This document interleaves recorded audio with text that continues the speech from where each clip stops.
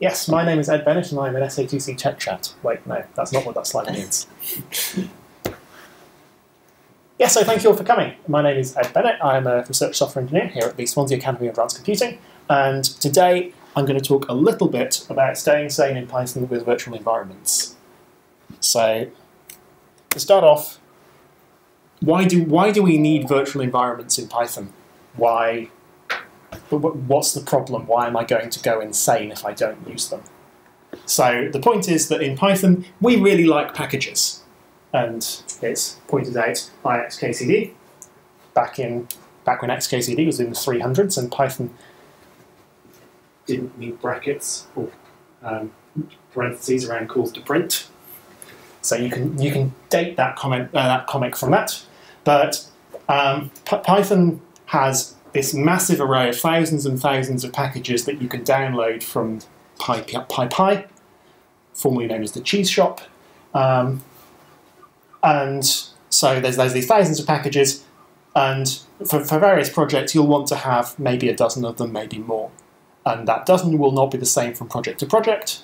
So as you start, if you just install them into your system environment, then you'll end up with hundreds and hundreds of packages installed, and then you'll have problems where two different packages conflict with one another, or have different version requirements, or also when it comes to distribute your project to someone else, then you have a problem where you now need to identify exactly which packages you need. And then it becomes a trial and error process of, okay, let's try these packages, move to another machine, install them. Nope, doesn't run, need this package, okay. And then you might end up needing to write a long document of saying exactly what you need to install in what order in order to get your software working. And that's what we want to get away from. We want to try and automate this process and make it less insanity-inducing. So we want to impose some kind of structure on this. And so the first way of doing this, and the most basic, is virtualenv. Virtualenv is a package. It's a third-party package. It's available on pip. And we just say, we use the virtualenv command, we give it an environment name that creates a directory with that name. It gives it some folder structure inside, including your usual bin and lib folders. And then in the bin folder, it puts a copy of your Python executable, and then pip, wheel, setup utils, and so on. And then as you install packages, it installs them within that directory. And so what you'll normally do, you'll keep this virtualenv directory inside your project so that then it's all tied together in one place. And then you don't version control that, but what you can do instead is export a requirements list that I'll come to in a bit. So we activate our virtualenv using source, then this activate command that's within the environment, and it tells you in your shell that you've got it active, and then you can deactivate it again with deactivate. So just to do a quick example of this. Right, so the reason they didn't do that is that then... Anyway, sorry. So yeah, I create a virtualenv, and it creates it, it's added, setup tools, pip, and wheel, and it's done. So now I can source env, then activate, and now it gives me this env text on the left to say that I'm within this virtual environment. And so I can... Question. Yes? Sorry. It says that it also creates the executable Python. Is that just a symlink to Python 3? Because I guess you don't have Python on this system. Let's have a look. So we have, Python and Python 3.6 both symlink to Python 3, okay, which is an executable that has been copied in. Okay. So yeah, virtualenv does copy in an executable. Oh, so it doesn't symlink to the system Python? No. Okay. Why does it take a copy of Python 3? It's just an initialization, I guess, because you might want to use a different version of Python. So it doesn't manage Python versions as far as I know. This is a difference. So on the next slide, I'll come to a difference with virtualenv and venv, but I'm not sure why they've made this design choice. Is it potentially so that the end environment is It's completely portable. independent. Yeah. So then you make could. any changes I want to the system. Yeah. Because, for example, I could create this environment at 3.1, and then I could roll my system Python 3 forward by 4 versions. Yeah, you're completely removing your dependence on system Python at that point. Yeah. Hopefully. But yeah, I can now pip install stuff. So I can pip install fish. It collects fish, it installs fish.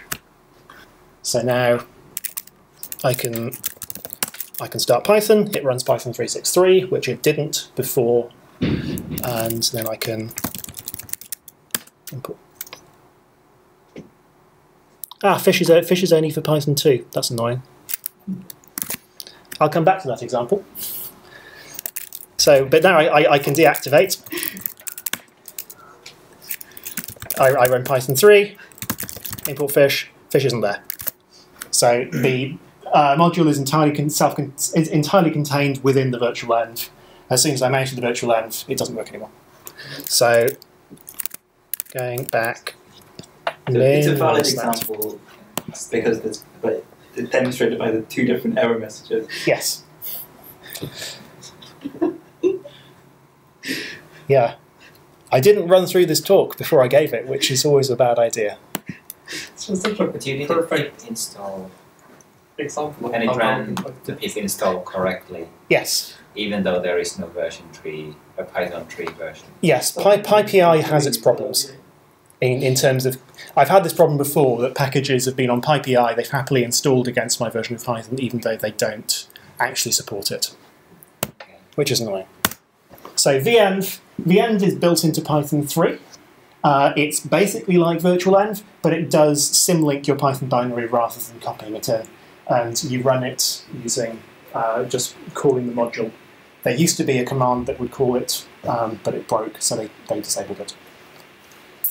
So I can Python 3-m venv. Of course, on Ubuntu, they choose to split out part of the Python standard library into a separate apt package.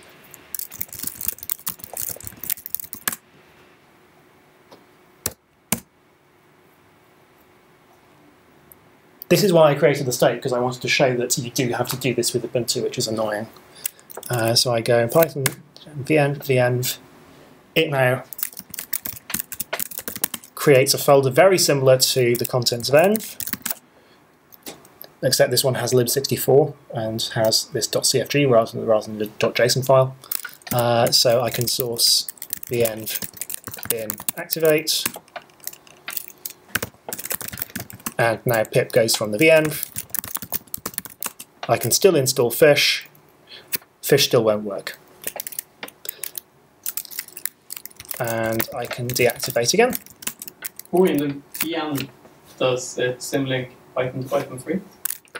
I can just do LSL. venv bin. Python goes to Python 3. Python 3.6 doesn't. There is no symlink for Python 3.6. Okay. So that's basically 2 ways of doing the same thing. So which ones? VM is later, right? venv only supports Python 3. virtualenv supports Python 2 as well. So what's the, let's say, recommended? I know neither of these is currently recommended, but virtualenv is a lot more popular.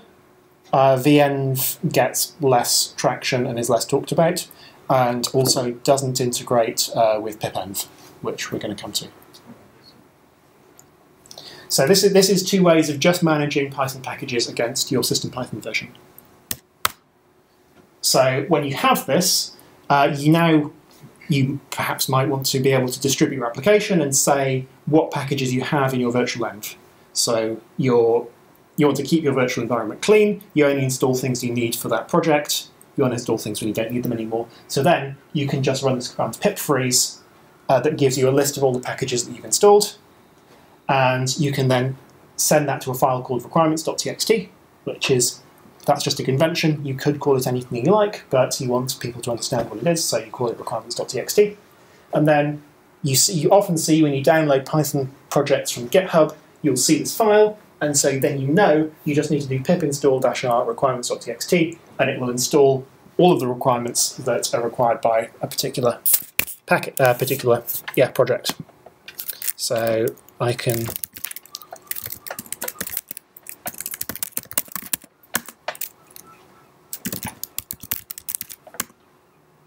and it says that I have version 1.1 of fish installed.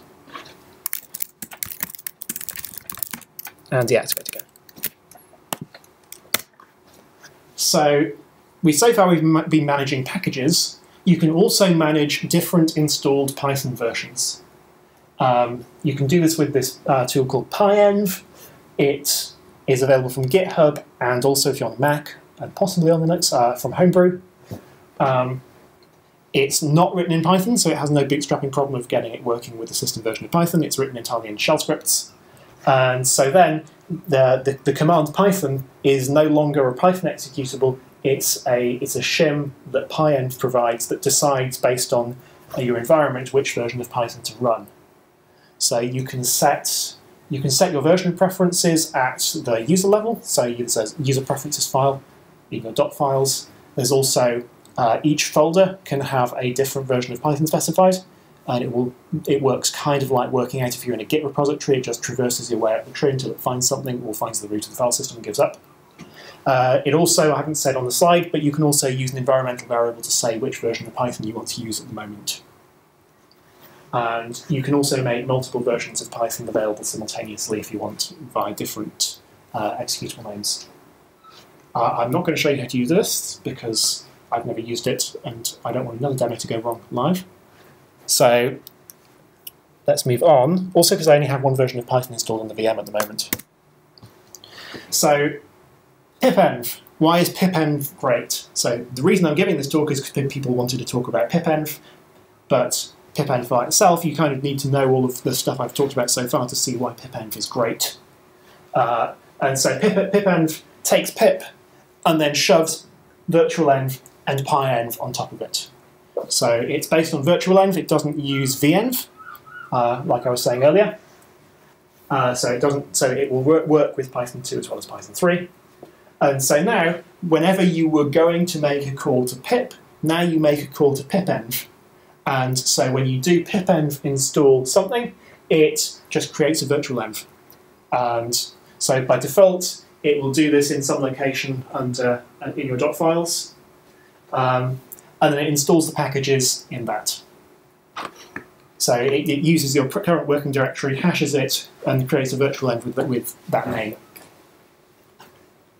And then you can get a shell in this virtualenv with pipenv --shell. And then rather than storing a database hidden inside the virtualenv, it actually outputs this pip file and pipfile.lock to hold the package state of the virtualenv. This is really nice because you don't need to concentrate on creating a virtual environment, where to put it, making sure, and it's just all abstracted away. But under the hood, you just say, I want to have the environment for this folder, and pipenv does the work for you.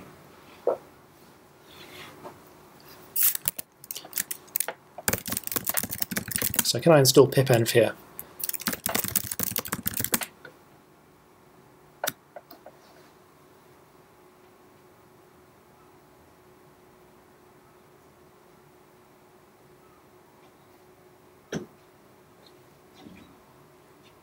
Okay. It's installing. Pip is just installed pip. Okay. So I can do pipenv install fish. So it creates a virtualenv, it installs fish, pipenv shell. So now that says, okay, I'm running a virtualenv with that particular hash. And then if I want to get out of the shell, I think it still deactivate gets me out of it. So I think you can then specify with pipenv that I want Python 2, but I don't know how to guess. No, you have to have it installed for that to work. So I will come back to Python 2. I have a question. Yes. Can you specify which shell you want to use? Can you specify which shell you want to use? I imagine it would inherit the shell that you're using at the moment. Okay. I think we create a new shell that changes the. Yeah, I don't know. Since it very explicitly said running a shell within bash. And exit Spawning. will actually just Oh, exit maybe it the does environment. It's at least something. So I was just curious. Oh, it's a subshell. Oh, it's yeah. So if I just Install such shell. I was wrong. oh look, that's Oh, it adds to your history. yeah. Oh. So pipenv shell for unknown virtual environment already activated. No action taken. You are supposed to exit the subshell. It does create you a subshell. That's why. It creates a shell and then sources the virtualenv. That's Because if you Yeah. deactivate, it doesn't exit the Yeah, shell. because Yeah. it's yeah, it says use exit to leave from the top. Yeah. If you actually read what it tells you, then it behaves a lot better. You can tell I haven't used pipenv before. I've used virtualenv, I haven't used pipenv, so this is new to me.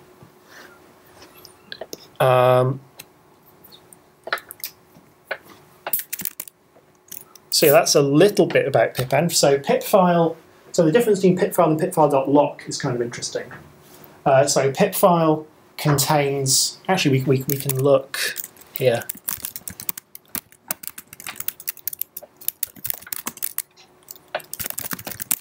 Because there's a capital P, that's why I wasn't getting it. So pipfile just has basic things like questions. I asked it to install a version of fish, any version of fish, and it's done that. And the Python version, okay, I want Python 3.6. Then if we look at pipfile.lock, we have in a lot more detail exactly what was installed. So I had Python version 3.6 with this SHA-256 hash. And then I had fish version 1.1 with exactly this hash. So this is designed so that you can recreate your exact environment when you deploy to another machine. So you go to another machine, you say, I want to install this pipfile.lock, and it will pull down packages and make sure every package you get matches the version that was installed in your development environment, so you get exactly the same environment to run in production. Whereas if you're just publishing it online, then somebody can just install from the pip file, and then they will get the latest versions, and hopefully this will work. And then they can, when they go push to production, they can use their pipfile.lock for that. So you would, in like a repo, you would distribute both pipfile and pipfile.lock. Depends. If you're targeting multiple Python versions, then you just distribute pipfile, because pipfile.lock will only work with a single Python version at a time. All right. One thing I don't know if you can specify multiple versions. I've never attempted to do that. So you can specify sort of fish, while I support versions 1.3.3, 7. I don't know. I've not read that. I have no idea. I don't know if you can use. I think it's just as powerful as requirements.txt. Yeah.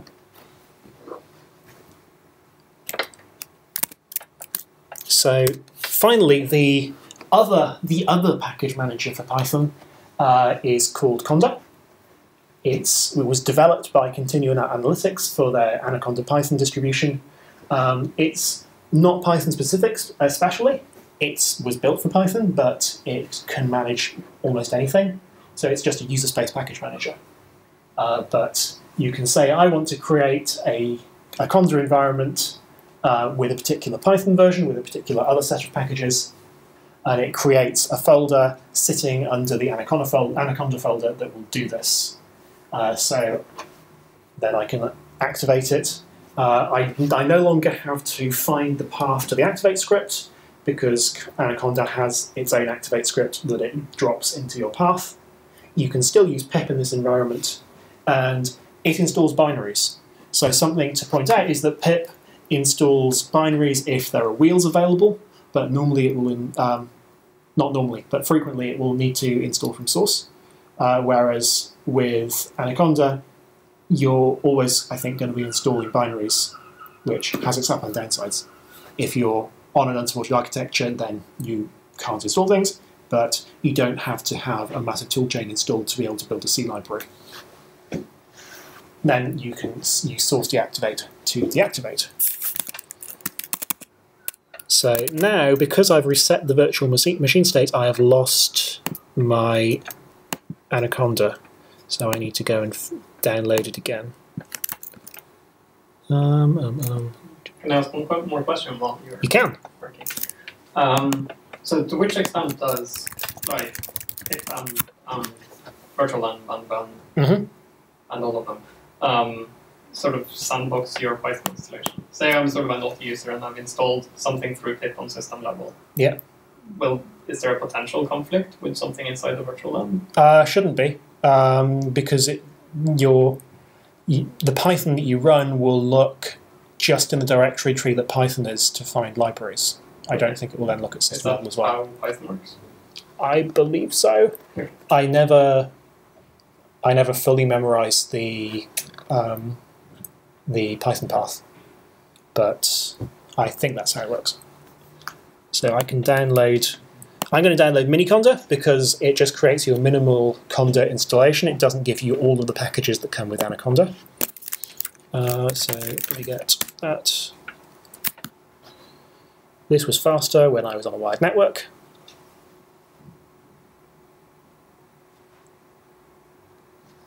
Unfortunately, conda is not in the system package manager, so you can't just install it. I guess that makes sense though, because it has to create a folder in user space to store itself. Is Anaconda just it's one of those things that just a blind spot for me about Python. It's not just another Python distribution. Yeah, it contains the current version of Python from python.org, and then 500 megs of packages. Ooh.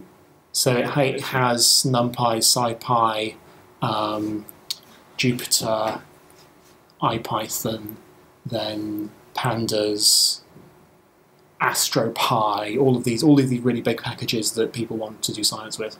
Yeah. Okay. Basically, if you never want to install anything from pip, then and you're like a data scientist or something, then it gives you almost everything you'll probably ever need to use. Yeah, it's a bit dirty.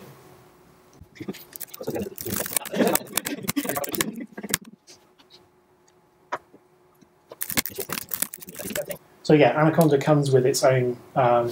It comes with Python 3.6 by default at the moment, but I can exit out of it and I can say conda create -n. I can say I want Python 2. Python equals 2.7. It will solve what it needs to install to do that. We'll have a quick think about it. It needs those libraries to be able to create. That was an interesting install. It does numbers instead of just like decimal places or it's hash time. So now it's created this environment, and it's hosted under miniconda 3 envs Python 2. So we've got some metadata and then all of the files necessary in there. So I can just source activate Python 2. So now when I'm in Python, I get Python 2.7.15. And I can install into this environment with pip. So I can install fish. Fish successfully installs, and it's now visible under miniconda envs Python 2. Lib. It is under, yeah, Python site. Yeah, then site packages, there we go. So you can see fish has dumped itself in there. Now, because I'm running Python 2, I can import fish, and so I can test that fish works. Actually, now I need to.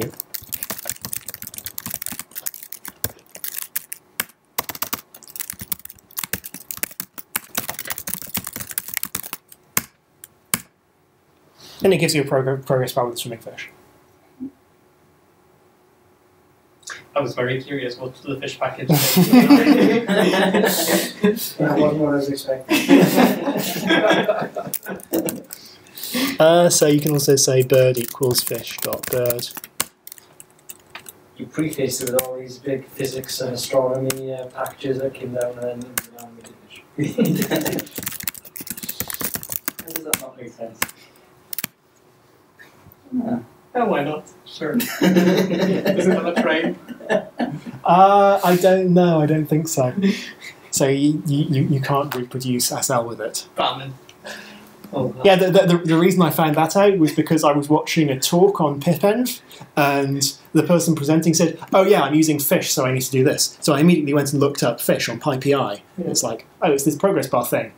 They were talking about the shell called fish, which obviously is completely unrelated. Yeah. But so I saw this module. I've got the module stuck in my brain now, so it's just my go-to example. So yeah, that is a brief list of why you should probably try using virtual environments in your Python, and also how you can get animated creatures to be your progress bars. Fantastic. Thank you, Ed.